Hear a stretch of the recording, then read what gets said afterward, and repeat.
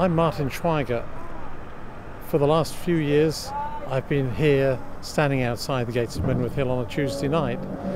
This may be because I'm a Quaker, concerned about peace, but it may also be because I'm a public health doctor and concerned about trying to protect people's health. Whichever way I look at it, there's a problem here.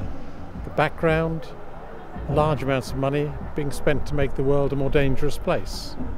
Many of the people in the area around us don't recognise that this is actually part of a very large weapon system. The world's biggest weapon system, right here in the peace and glory of Nidderdale, has the capacity to help us destroy vast numbers of people by listening, targeting, aiming, ensuring that all sorts of weapon systems can be deployed at the whim and will of those who wish to use them, but completely unaccountable to the rest of the world. Even our own government here in the UK has no voice, has no ability to say, no, this is something we don't want, not in our name. So why does it matter today? It matters today because even more money, even more resources are being poured into making the world a more dangerous place, putting weapons in space, creating a world that is not fit for our children, let alone our grandchildren. It matters today because the volume of the world's resources deployed into weapon systems is greater than at any time in the past. So what do we have to do about it? We have to be sympathetic to those who feel protected by big armaments. We have to understand that there's a big link between politics and armaments and resources. Many of us will feel it right to pray. All of us actually have to say, no, not in our name, and try and do something about it. And for those who can, come and stand outside Menwith Hill on a Tuesday night, come and join us. Or identify other places like this that need the light shone on them. All we have to do is something. The step forward is from the next pace. So you come here every Tuesday, do you? What time do you start?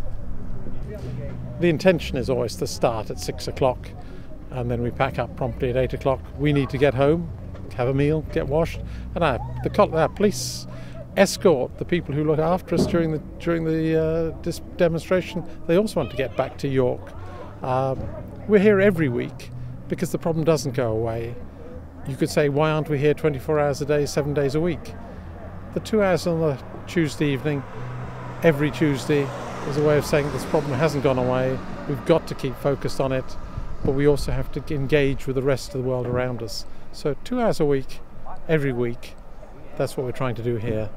Keep an awareness, keep it alive. This problem won't go away until enough people say no, not in our name. Is there anything people should be afraid of if they come to protest outside? If you're worried about standing outside, there are some serious worries. In the winter it's cold.